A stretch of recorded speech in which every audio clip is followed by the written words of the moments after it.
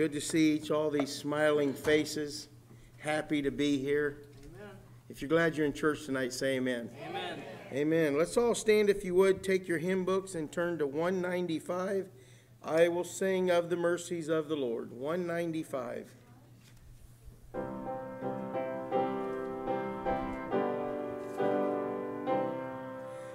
I will sing of the mercies of the Lord, forever I will sing. I will sing. I will sing of the mercies of the Lord, forever I will sing of the mercies of the Lord. With my mouth will I make known thy faithfulness to thy faithfulness. With my mouth will I make known thy faithfulness to all generations. I will sing of the mercies of the Lord, forever I will sing of the mercies of the Lord. Brother Spangler, would you pray over our service for us? Father, we do thank you for your mercies, for your grace, for your faithfulness, for all the blessings that you've poured out on us. Father, we thank you for your love. We ask that you would be with our services tonight, be with Pastor as he brings forth the word you have for us tonight. Open our understanding that we might understand and apply to our lives the truths that we hear tonight. We pray for those that aren't able to be here. We ask for your healing and your comfort for them. And again, we commit this service and ourselves to you. We pray this in Jesus' name. Amen. Amen. Take your hymn books and turn to 200. You may be seated. Turn to 215. Heaven came down in glory, filled my soul. 215.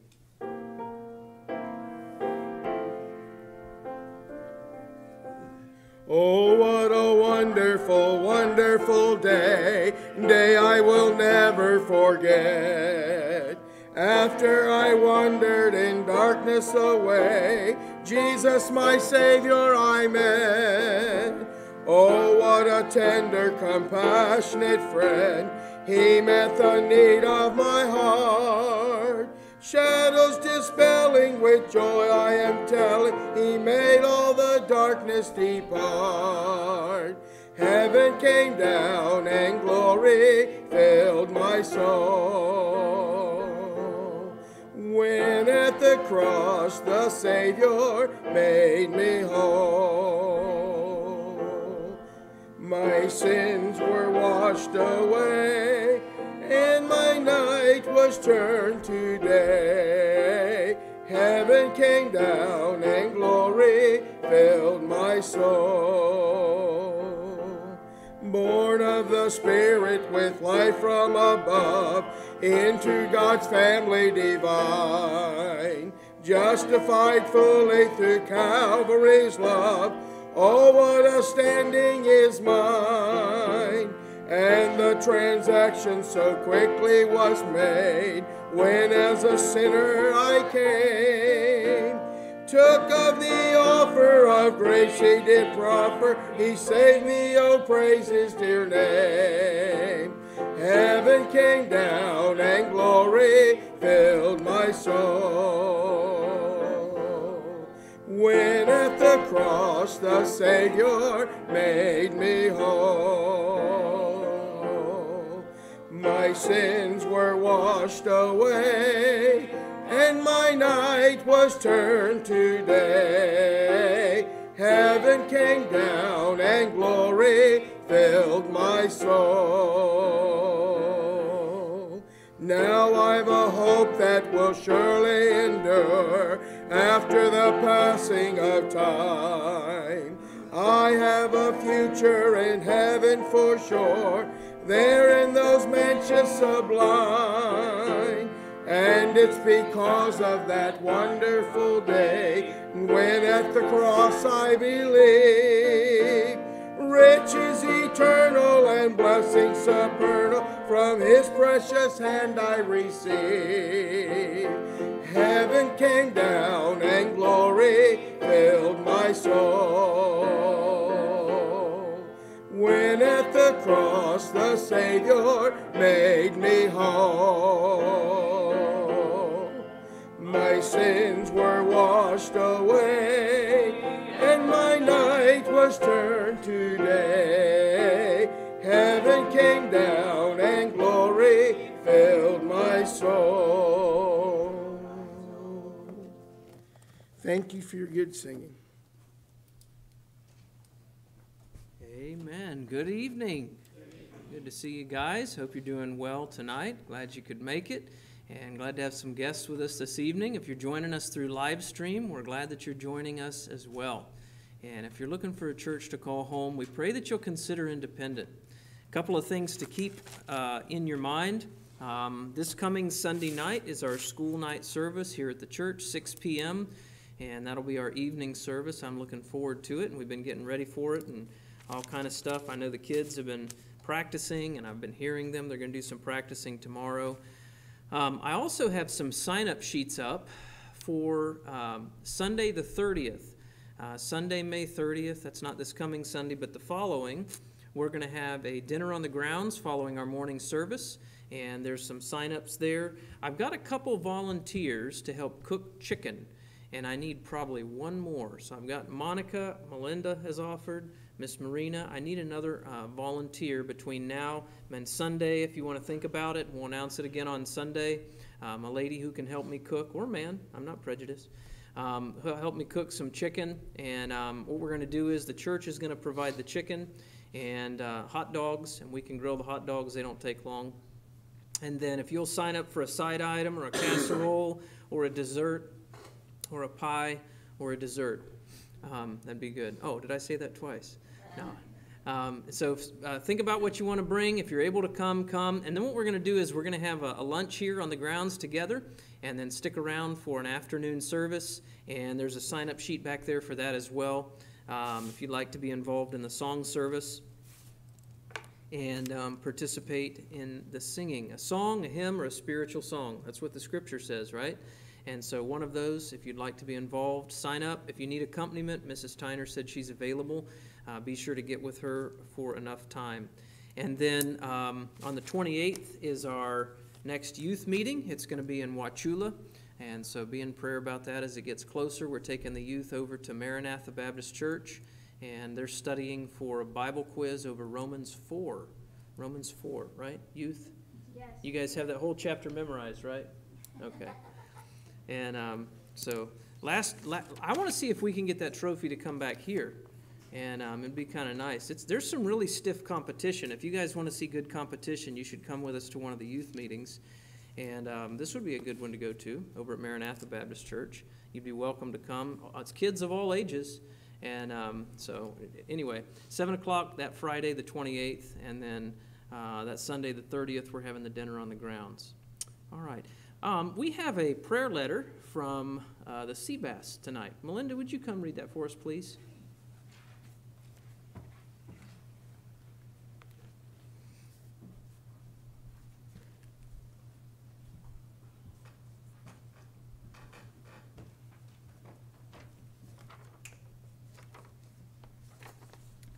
This is our March and April prayer letter. It says, Dear Pastor, supporters, and praying friends, Romans 12:13a, distributing to the necessity of the saints. As we continue to gain access and more time inside the prison gates, I am reminded that these people had a great spiritual lack during the pandemic. When the need was the greatest, they had to travel the mountain alone. They continue to express their thanks for our being there. Please continue to pray as we encourage these believers from within and gain access to other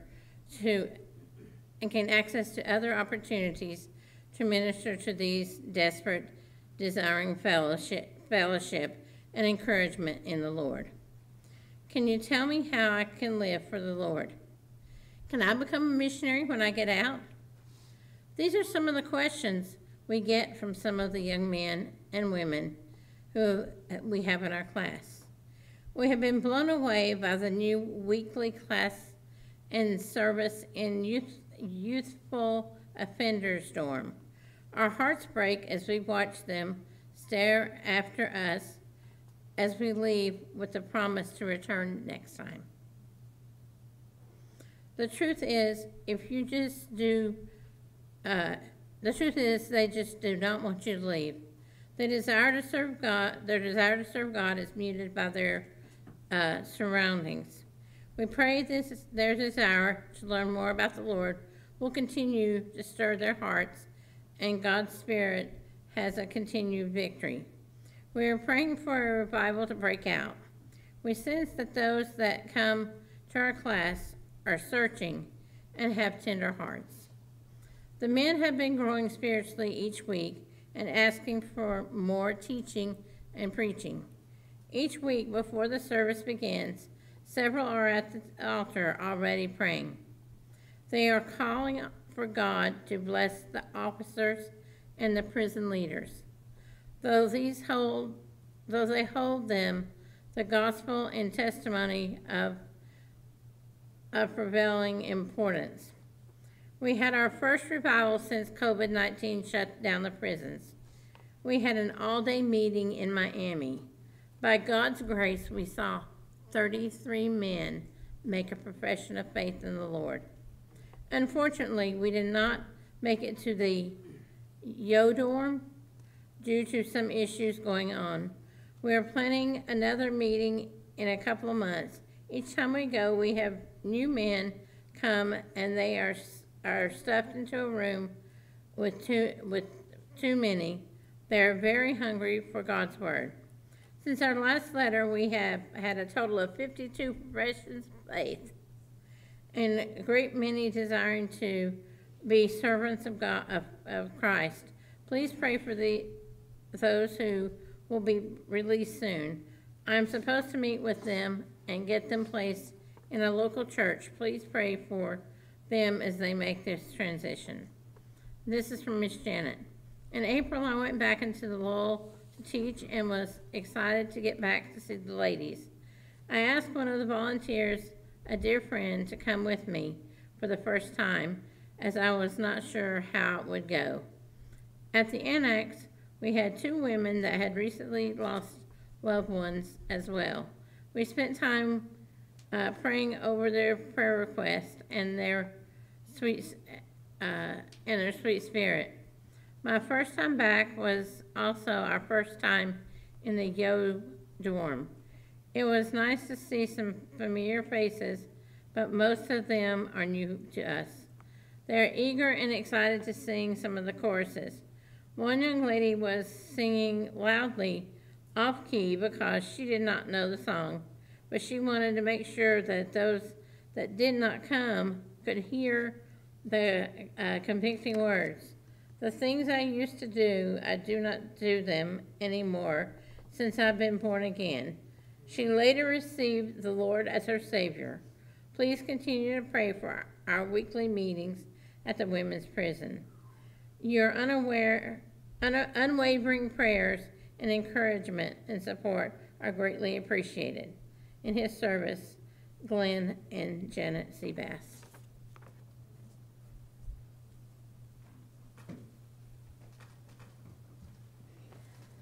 I've always enjoyed the ministry of the Seabasses when they come. Let's all take our hymn books once again and turn to 173, and I appreciate your prayers for your song leader. I don't know where his throat's going, and I'm not sure where his nose is going, but we sure could use a touch from the Lord tonight. 173, Love Lifted Me. Was sinking deep in sin, far from the peaceful shore, very deeply stained within, sinking to rise no more. But the master of the sea heard my despairing cry, from the waters lifted me, now safe am I. Love lifted me, love lifted me, when nothing else could help. Love lifted me, love lifted me, love lifted me, when nothing else could help. Love lifted me. All my heart to him I give, ever to him I cling. In his blessed presence live, ever his praises sing. Love so mighty and so true merits my soul's best song. Faithful, loving service to him belong. Love lifted me, love lifted me, when nothing else could help. Love lifted me, love lifted me, love lifted me, when nothing else could help. Love lifted me. Souls in danger look above, Jesus completely saves. He will lift you by his love out of the angry waves. He's the master of the sea, billows his will obey. He, your Savior, wants to be saved today. Love lifted me, love lifted me, when nothing else could help. Love lifted me, love lifted me, love lifted me, when nothing else could help. Love lifted me. Thank you for your good singing.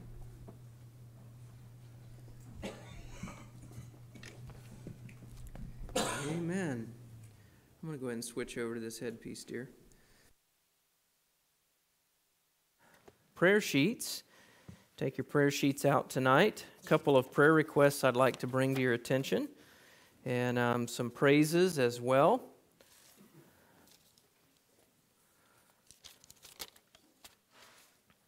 Brother Wayne Mott had surgery on Monday, took him to the hospital, and his surgery got pushed back. He didn't make it home till late in the evening, but he had hernia surgery. Judah, why don't you get up and go back and sit right back there by Jossie and Grammy?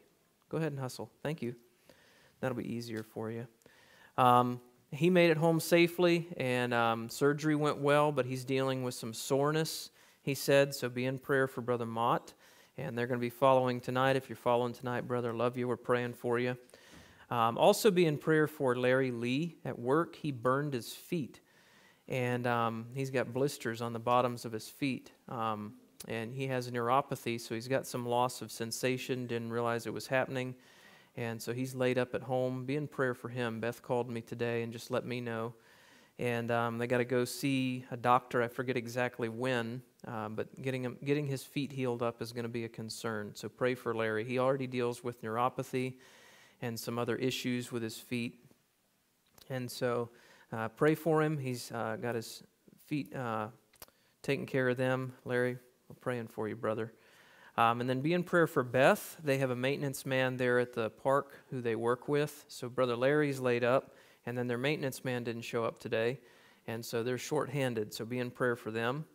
The elders were on their way back from Orlando. They were going to try and make it tonight. Had some tests, and keep the elders in prayer if you would. And then Miss Rita Smith. Miss Rita Smith had a heart test today, and she had been scheduled for that to see if she had any blockages. Good news, she has said she has no blockages, and so she texted and put it online a little bit earlier today, and we're praying for you, Miss Rita. I know they follow the services when they're not here. Also, Wade Lindley, he has a similar situation to what Bob Fielder does with his legs, and he has had a stent put in his leg before, This was a mechanical failure.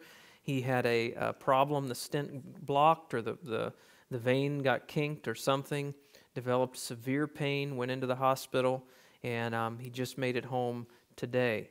And so he's at home. Wade Lindley's at home. I talked to Rhonda just a little bit ago, and pray for him as he recovers. And then Herman and Barbara Stahl have been coming for a bit. Now, they haven't been in the services the past few weeks. They took a visit to be with their grandkids up in Jacksonville. Miss Barbara hurt her back, and she's got a ruptured disc, I believe. And so be in prayer for Miss Barbara Stahl. It's a chronic problem, one that they've been managing, but the pain has just gotten to be difficult lately. So pray for both of them. And then pray for Bethel Baptist Church right down the road from us. They're going through a real difficult time right now, continuing to. Bethel Baptist Church, Pastor Sean Weiland, Ida Weiland, he's the pastor there. That's where Pastor Hankins goes. Pastor Hankins goes to Bethel Baptist. And Bethel Baptist is a plant out of Independent. And we've helped them from time to time. We've prayed for them. Continue to pray for them if you would. Any other prayer requests tonight? Revisions, answers to prayer, anything to mention? Melinda? Just keep praying for Bill Dunsford. He has 2 more treatments to go, and then after he finishes his last treatment, he goes to the oncologist here in Sebring, and we'll know what's going to happen from there. Okay, be in prayer for Bill. He seems to be doing better. He's finally starting to eat. For a while he wasn't eating, but now he's eating it. But Miss D is in good spirits. She says she misses everybody, and they join in every service that's on. They join in, so they know who's here and who's not here. All right, keep Brother Bill in prayer. He's dealing with cancer right now. 2 more treatments. Let's pray that those go well. We're praying for you guys. I know you watch. There was a hand over here. Yes, ma'am, Miss Maria. Continue to pray for Brother Val. I know he's scheduled for next Tuesday for surgery, but they called today this afternoon that they want to do a repeat of his EKG, that they found something, but we have to go tomorrow and see his regular family doctor and see that he can get a clear for surgery on Tuesday. Okay. Be in prayer for Brother Val. He needs to get an EKG and a clear report so he can get surgery for next Tuesday.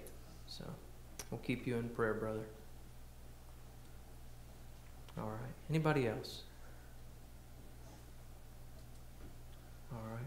Let's take these before the Lord in prayer. Pastor, I got to praise. I guess that's allowed. I'm thankful I'm able to be here tonight. This time yesterday, if I moved, I might near the holler, and I had a bad 2 days, but today, thank the Lord, I'm doing real good. Amen. Amen. We thank the Lord too. We miss you when you're not here, Gordon. Gordon's thankful for God sustaining him and bringing him back. He's glad to be at church tonight. Amen. Let's pray. Dear Lord, we thank you for this night. Thank you for your blessings and the fact that you do hear our prayers. And dear Lord, each one of us sitting here, we represent many answered prayers. Otherwise, we wouldn't be in this room. And dear Lord, I think of the different ones we've had conversations with recently. For your healing, I thank you for Sam Ogg, returning him to health. Senior that was dealing with COVID. I think of different ones, dear Lord, have been dealing with different things. Thank you, dear Lord, for bringing Miss Maria back to church and just taking care of her. And we pray, God, that you'd be with those that were mentioned tonight. I do pray that you'd be with Miss Barbara Stahl. I pray that you'd be with Brother Mott, help him to heal up.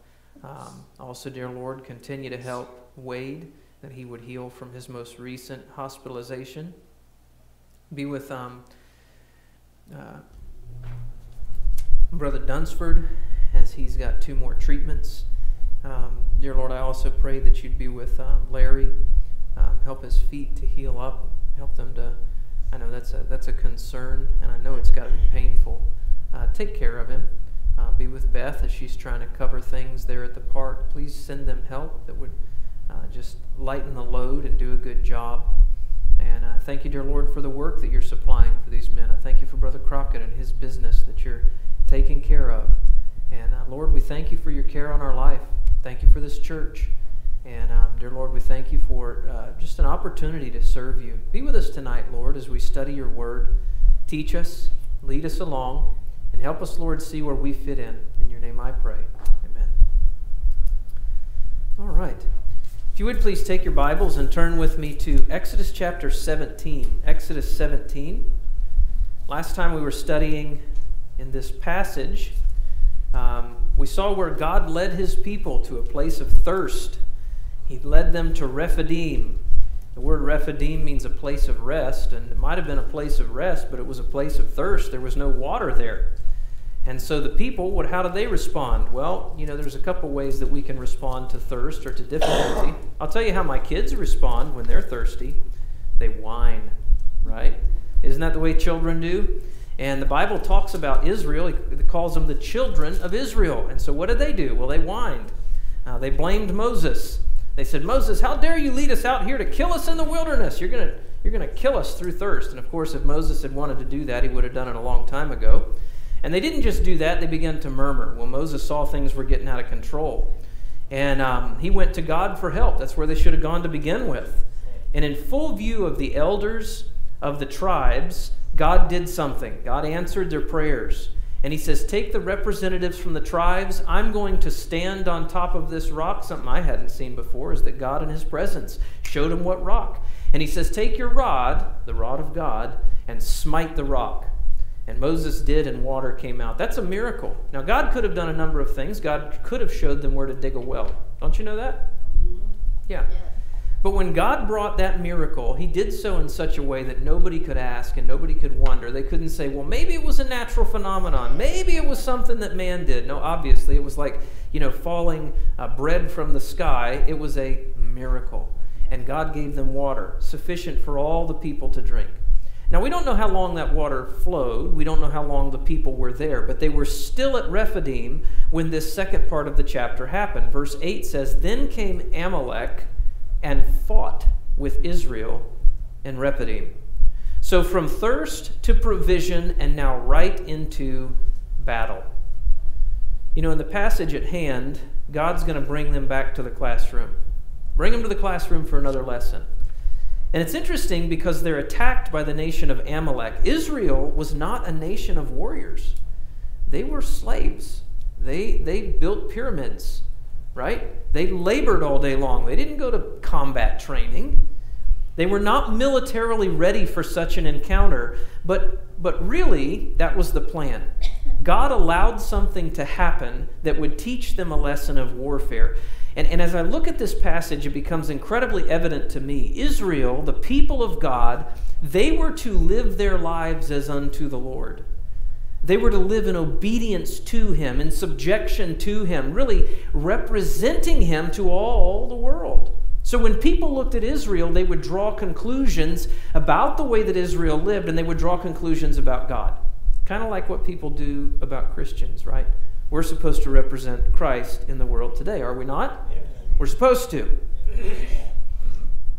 Listen, folks, when we live our lives guided by the Lord, in submission to his word, relying on his strength, the battles that we fight are really his battles. If you're following the Lord, then where you are is where God has led you. If you're obeying the Lord, then what's in your path is what God has allowed to be there. If you are walking with God, then the battle you face is really not your battle. You know whose battle it is? It's the Lord's battle. And though that battle is greater than your strength, it's not greater than his strength. And what you need most is not more preparation, not more of your strength, but to be sure that you have his endorsement, his presence, and his power in the midst of that battle. I want to preach to you a message, the battle is the Lord's. The battle is the Lord's. Now, I've heard this passage preached from a variety of different directions, but as I was studying it tonight, some things became vividly clear. Israel faces her first battle as a young nation. Now, if you remember previous to this, this is the first battle mentioned in Israel since she's come out of Egypt. Previous to this, twice God spared them from battle. The first time, the Bible says it came to pass when Pharaoh had let the people go, that God led them not through the way of the land of the Philistines, although that was near, for God said, lest peradventure the people repent when they see war. He didn't lead them close to the Philistines. He led them down into the Sinai Peninsula because he says if they see war, they're going to repent and want to go back to Egypt. God spared them from that. And then when Egypt came, Pharaoh and all his armies, and he came and chased them down and cornered them by the Red Sea, what did God do? Well, they didn't have to fight. Pharaoh came down with all his chariots. Remember we said that was the equivalent of tanks back then, the artillery. And what happened? The Bible says, the Egyptians pursued and went in after them to the midst of the sea, even all Pharaoh's horses and chariots and horsemen. And it came to pass that in the morning watch the Lord looked unto the host of the Egyptians through the pillar of fire and cloud, and troubled the host of them, and took off their chariot wheels, that they drave heavily. And what did he do? He caved in the water on top of them, and they drowned. So God spared them from battle, and then the second time the battle was upon them, God fought the battle for them. Well, here he's not going to do that. He's going to let them do some warfare on their own. But at the same time, he's going to teach them some things. He wouldn't spare them from swinging a sword, but he would still teach them. Verse 8 says, notice, then came Amalek and fought with Israel from Rephidim. Now, Rephidim, as best we can figure, is about 125, 150 miles from where Amalek was at the time. Now, Amalek's not around anymore, but on ancient maps, that's about what it is. So this wasn't the whole nation that came down and attacked Israel. Rather, it was probably a roving band of just like pirates on horses. I don't know if you called that, right? They were wicked people, a band of raiders who would attack and rob settlements weaker than they were. Now, it's interesting, the Amalekites were descendants of Esau, who were cousins to Israel. They didn't care. They were wicked people. So what does Moses do? Here comes Amalek. They're going to fight. There's this group of warriors trained for battle, swooping in to pillage and destroy and burn and rob. Moses said unto Joshua, choose out men and go out and fight with Amalek tomorrow. He says, go through the tribes and get chosen men. These would be men who looked like they could swing a sword, like they could fight, right? You do this. You prepare to fight, not the whole nation, but chosen men, and I'm going to do something. While the men were fighting, Moses would support the battle in kind of a peculiar way. Look at what the Bible says. He says, tomorrow I will stand on the top of the hill with the rod of God in my hand. The rod of God. Now, that used to be called Moses' rod. Moses used this rod for 40 years while he was a shepherd in the desert, and he would use that rod on the sheep. But since he had a meeting with God at that burning bush, this rod took on a new meaning. In Exodus chapter 4, God tells him, thou shalt take this rod in thy hand, wherewith thou shalt do signs. And multiple miracles had been done by Moses with God's power using the rod. He used the rod to turn into a snake. He used the rod to smite the water and turn it into blood. He used the rod when he parted the Red Sea. He used the rod when he smote the rock. This rod was an emblem of God's power. So it was used. In fact, having the rod of God was very close to something being in the name of God, because it had God's endorsement and it had God's power. Remember we were talking about being in the name of Jesus? The endorsement of the individual and the power of the individual. The rod of God that Moses had, it had God's endorsement and it represented God's power. So when they fought, preceded by the rod of God, if the rod of God led them into battle, they fought in the name of the Lord. So if they're fighting in the name of the Lord, then whose battle is it, friend?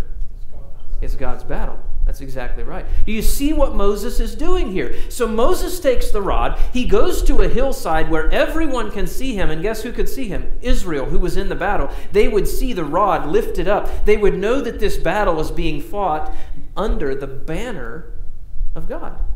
But guess who else could see it? The Amalekites. The Amalekites, no doubt, who had heard of the Red Sea crossing, who had heard of the upset and the killing of Pharaoh. They would see this rod by which miracles had been done. They would know. You know what God was doing? For both sides, the results of this battle would be attributed to the rod of God, and really more specifically to the God behind it. So what took place on that battlefield was going to be connected with this emblem. burned into their minds in eternity and for the nation of Israel. Now this is important because God's purpose, you know what his purpose for bringing Israel out of Egypt was? He said, I will be to you a God, you shall be to me a people. So when people saw Israel, they would think of the God of heaven. He was their God. When they were living in obedience to him, in submission to him, following the rod of God, their circumstances were ordained and endorsed by God. They were blessed by God. Their battles were his battles. Their victories were his victories. Their strength was his strength. And so the rod was very important. Look at what happens. Israel and Moses learn a lesson in battle. 2 lessons here in verses 10 through 13. So they're going to go wage battle.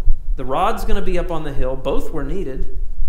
And what happens during the battle teaches us 2 lessons. Number 1, it teaches us the need for God's power.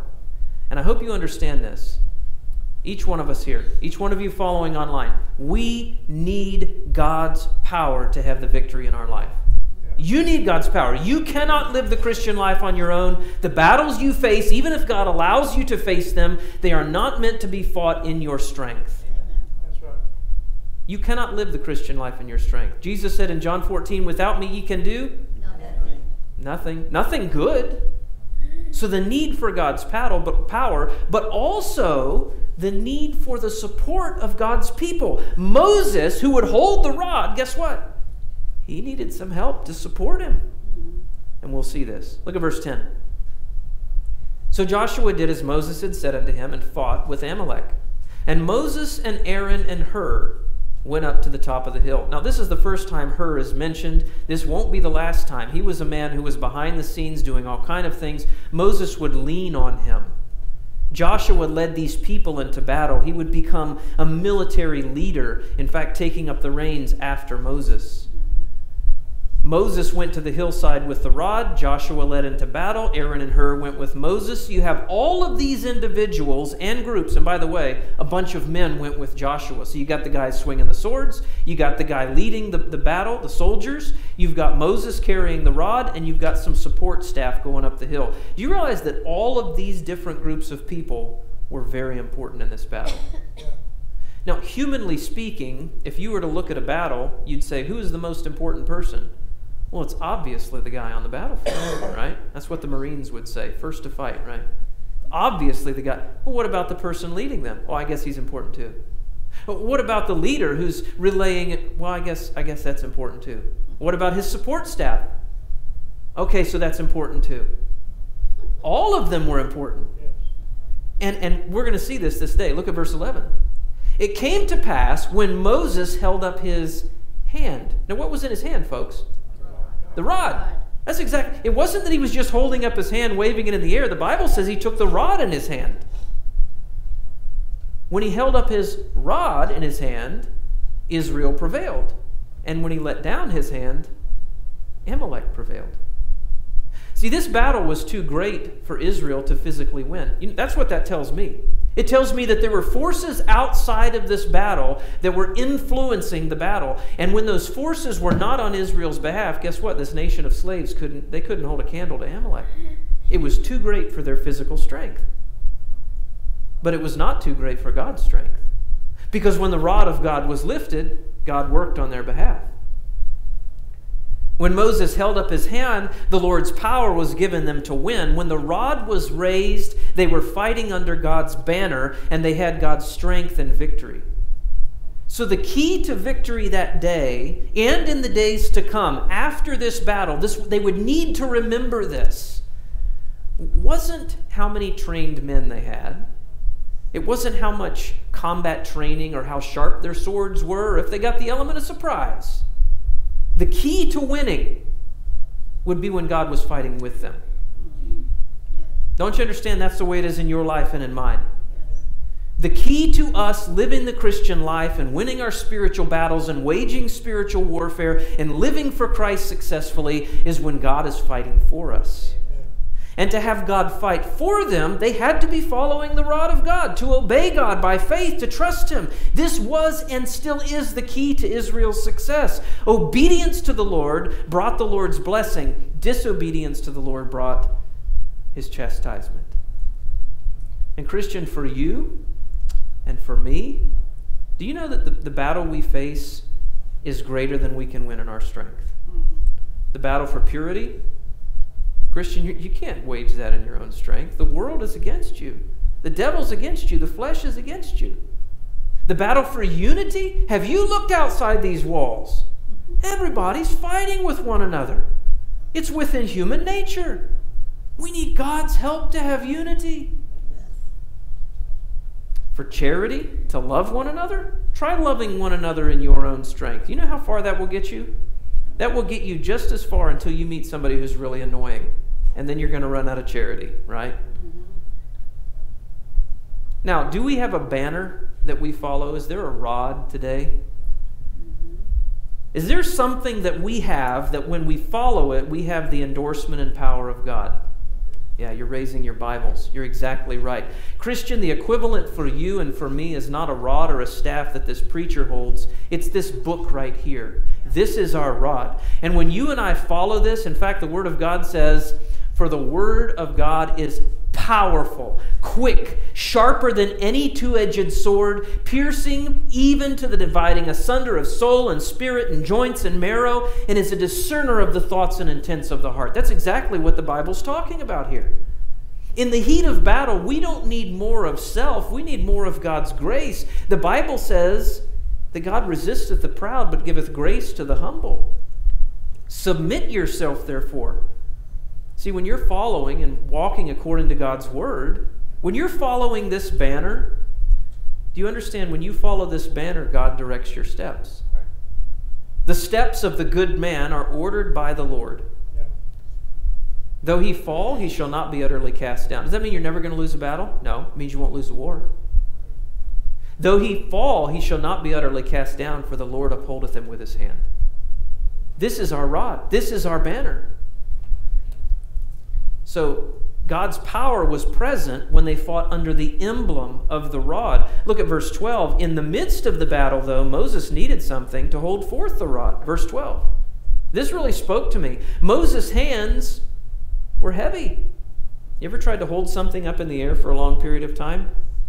I enjoy lifting weights. I enjoy moving things and trying to get stronger and test this body. One of the things that will test you the most is to hold something isometrically above your head.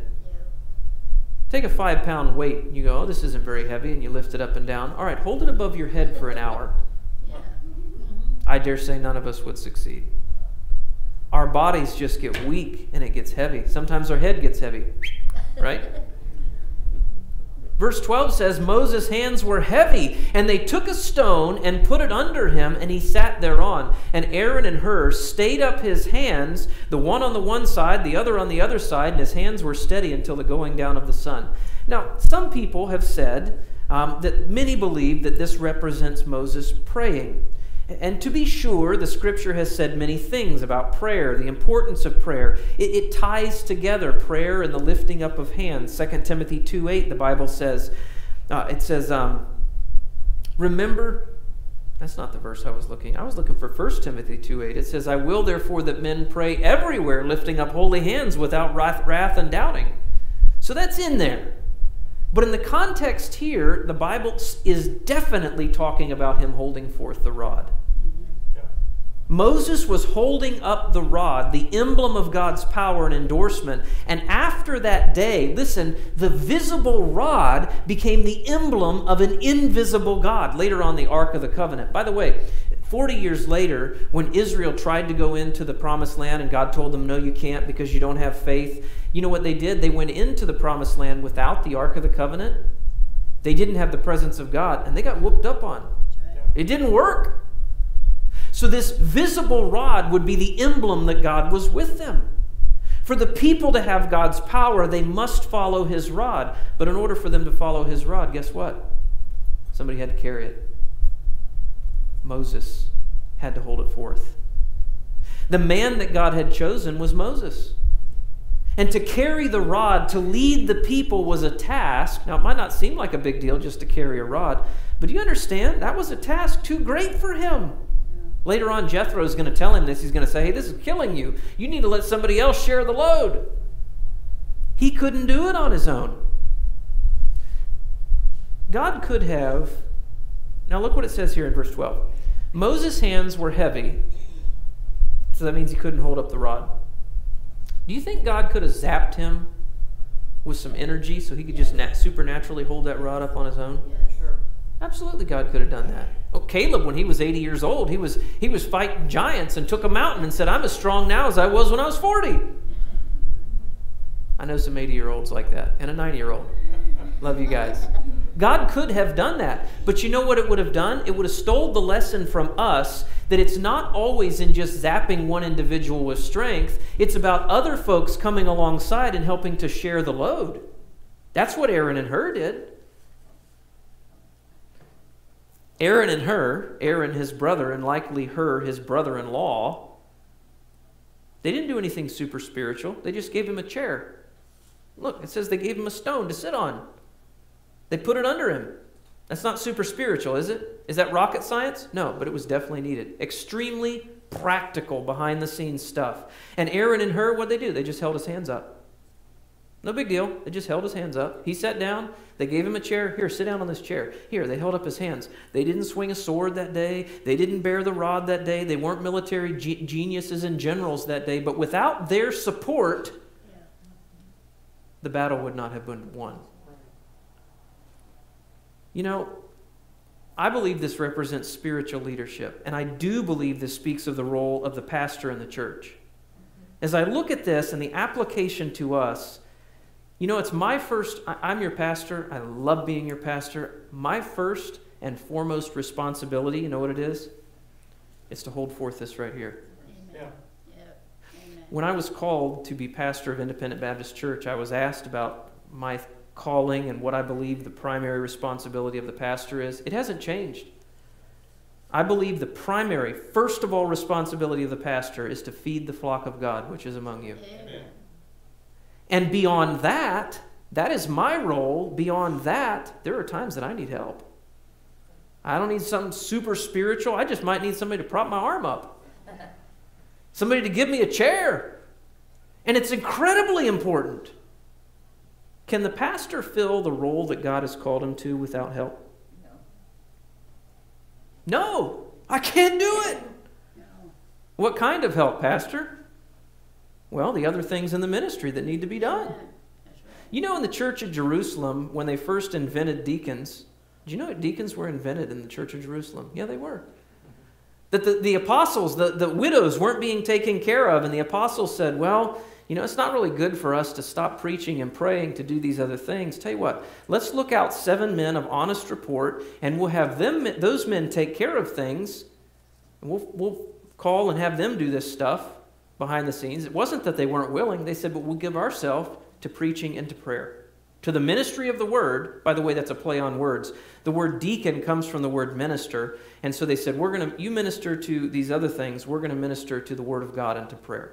It's a play on words. Sharing the load. In the midst of the battle, Moses learned this, that everybody's important. What did God do? Look at verse 13. It says, Joshua discomfited Amalek with his people with the edge of the sword. God gave the victory. By the way, it says Joshua did the fighting, okay? Joshua wasn't swinging the sword. He wasn't praying. He wasn't holding up the hands. It was God. God's including everyone here. Everybody was important.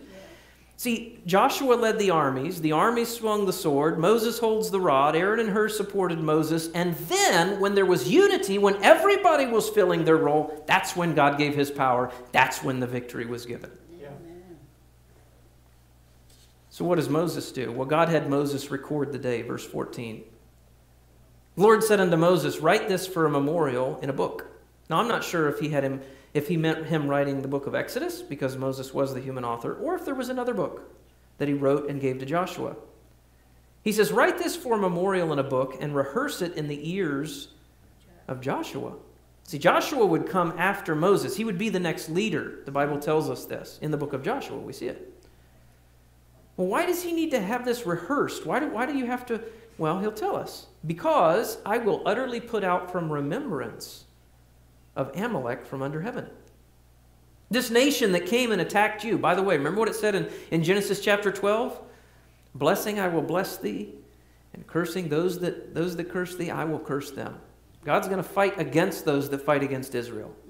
Remember that. Still the case today, friend.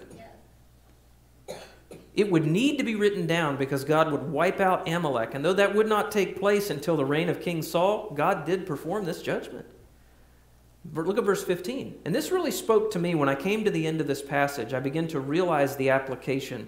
Moses built an altar and called the name of it Jehovah Nissi. You know what that means? It means the Lord is my banner. Right.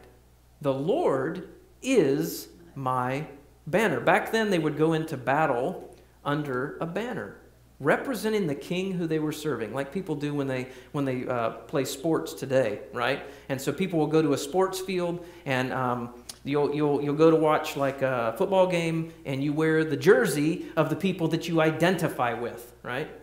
Or the team goes out on the field, and they all have this jersey. They're identifying with the team. And that's the way that battle would take place. You'd have a banner. The Lord is my banner.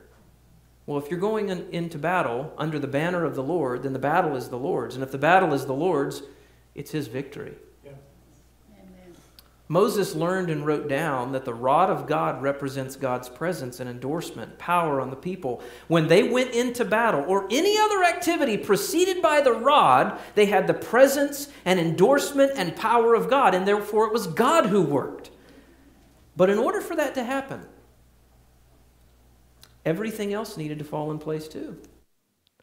The soldiers, the captain, the leader, his helpers, all had to have unity under the Lord's banner before the Lord gave His power. Do you see the picture in the application to the local church? Oh my goodness.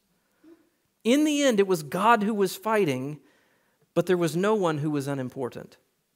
And you know, I believe the comparison rings true for us today.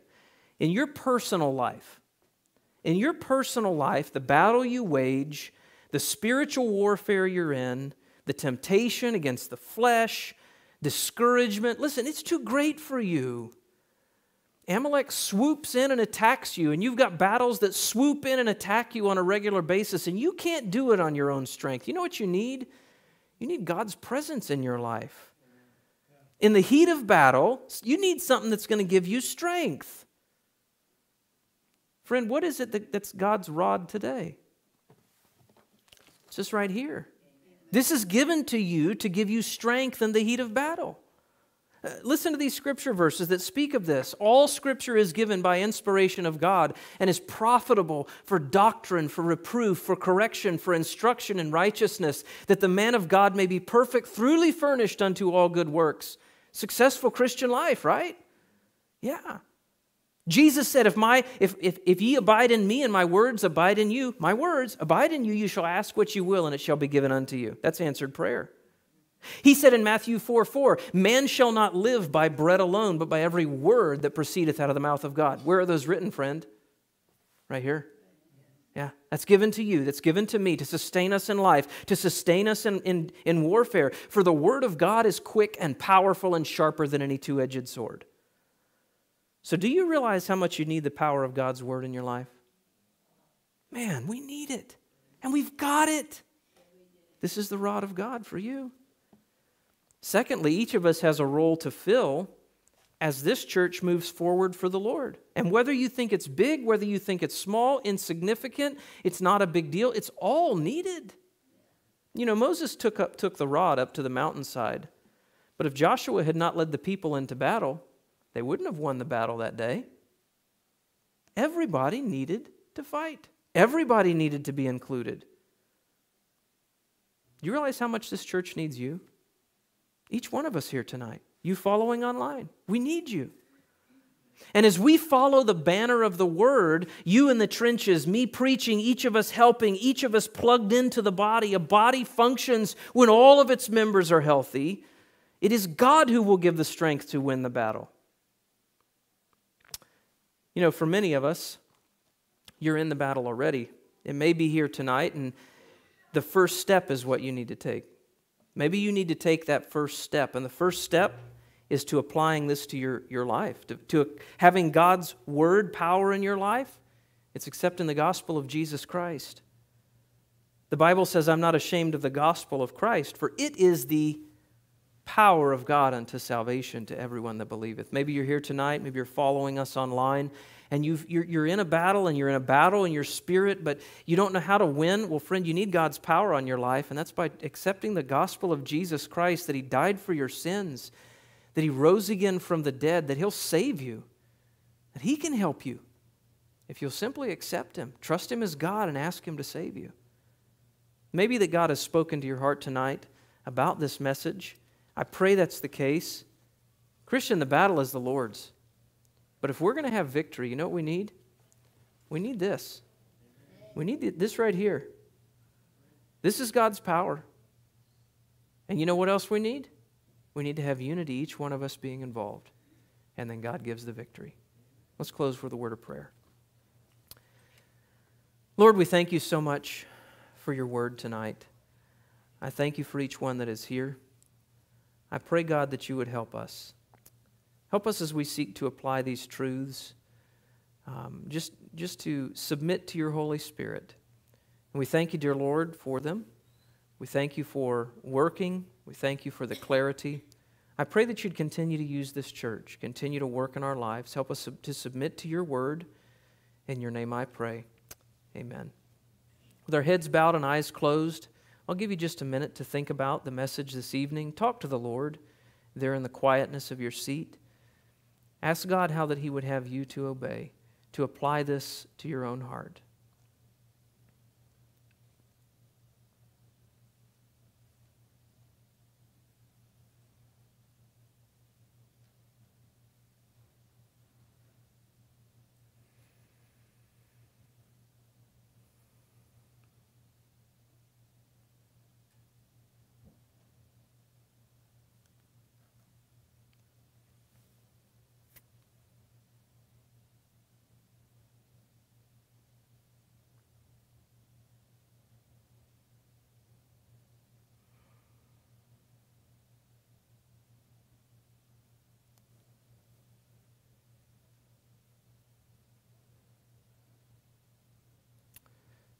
Brother Peterson, would you please close us in a word of prayer, after which you'll be dismissed.